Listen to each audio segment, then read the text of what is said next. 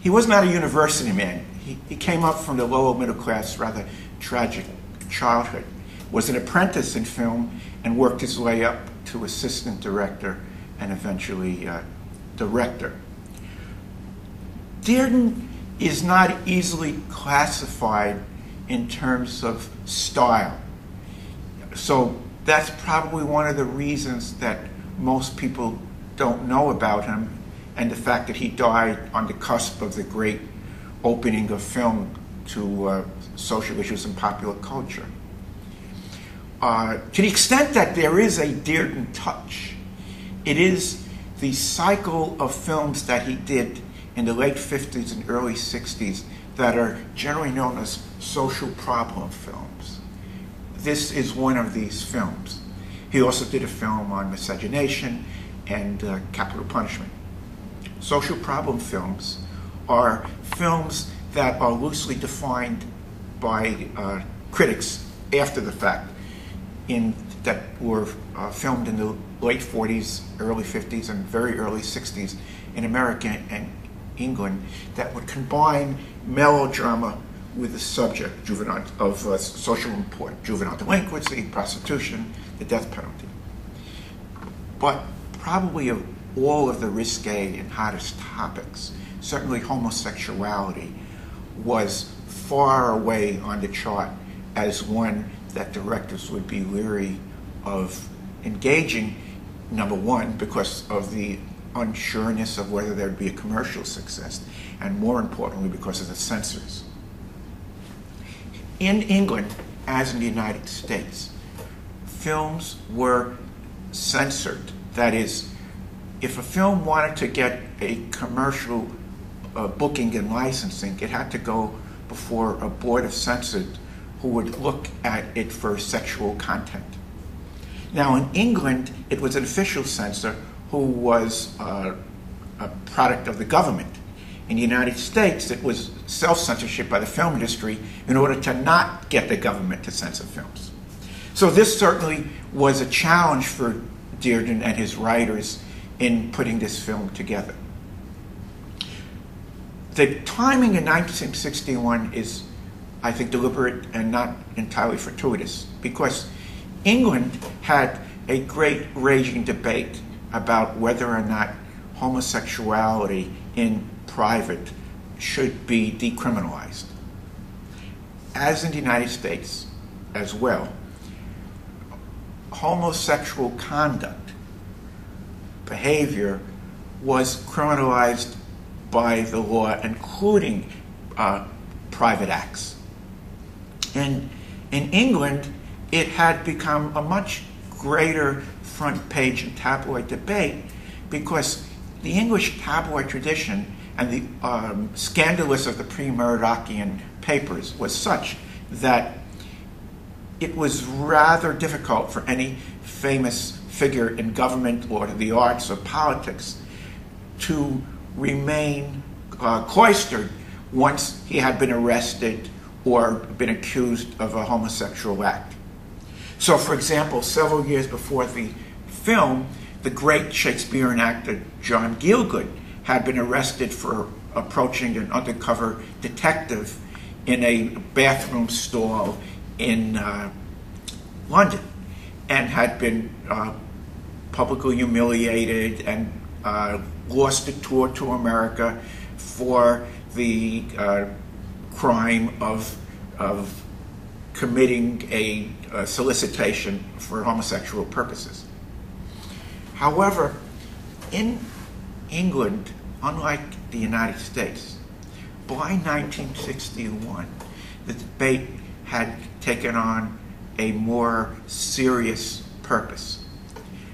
Beginning in 1957, under the last government of Winston Churchill, Churchill had commissioned an official investigation commission called the Wolfenden Commission to do a study of the state of homosexuality and culture and the law in English society. Wolfenden was a respected, conservative, retired academic. And the commission had secret hearings, it had open hearings most every social scientist, lawyer, theologian testified before the commission. And by the time the official report came out in 1961, the recommendation was that private consensual acts of adults, males, should be decriminalized under the laws of England. But by the time the film would premiere, it was still an open question as to when that would take place. So this film was very much seen as part of that debate in terms of which direction the law was going to direct itself. Many critics retrospectively see the journey to decriminalization as being inevitable. But if you really look at the politics of the 60s, it's far from sure. And what this film does, perhaps more effectively, I would argue, than any commercial film, either English or American, it illustrates the parameters of the debate by combining a police procedural melodrama with very important, I would use the word didactic in the best sense of the term, different viewpoints that existed in English society about the likelihood and the question of whether it was a progressive change that the law should attend to. Now, you'll see that the main character in this film, who gives an extraordinary performance, is an actor named Dirk Bogarde.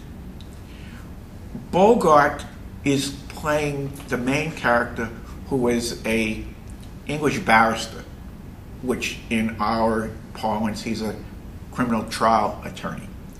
And in England, it's a much more hierarchical system. The barristers are a special breed, a special class. They're the only ones who can argue cases in court. They have special training as opposed to other lawyers who are solicitors. So it is then and now a quite prestigious position. And within the barrister class, there's a sort of junior barristers. And then the creme de la creme, to mix my linguistic metaphors, is the Queen's Counsel, the QCs. They are the highest ranking elite barristers who, if they perform well, might get silk, which is a euphemism for becoming judges. So this is the way, a very upwardly mobile thing. Dirk Bogarde was a magnetic and brilliant actor who was at the peak of his career when this film began.